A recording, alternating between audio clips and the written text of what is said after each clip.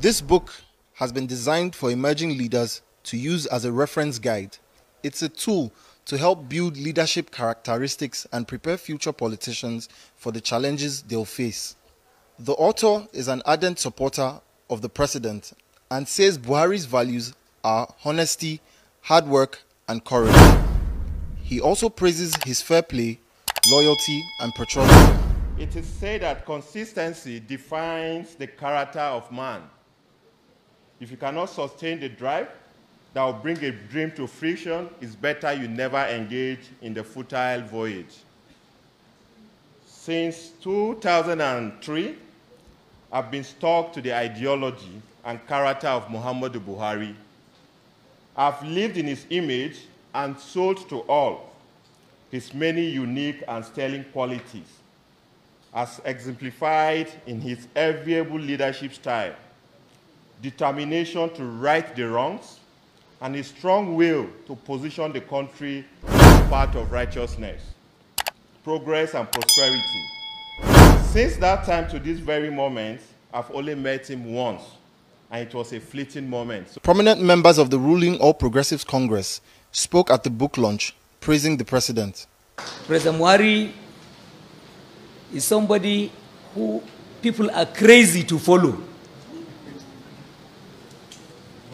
because they love him, because he is marked by qualities. He harbors qualities.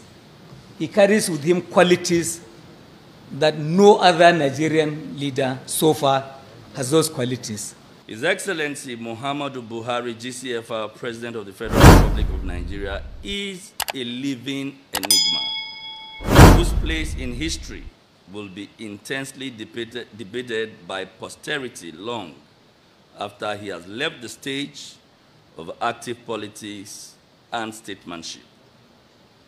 It is therefore welcoming and significant when another chronicle of his life and time is penned, irrespective of the author's editorial persuasions, more so when the work is a carefully catalogued chronicle of contemporary accounts put together by one who is an unabashed follower of Mr. President. President Buhari has given his best to Nigeria, and he continues to do so without apology.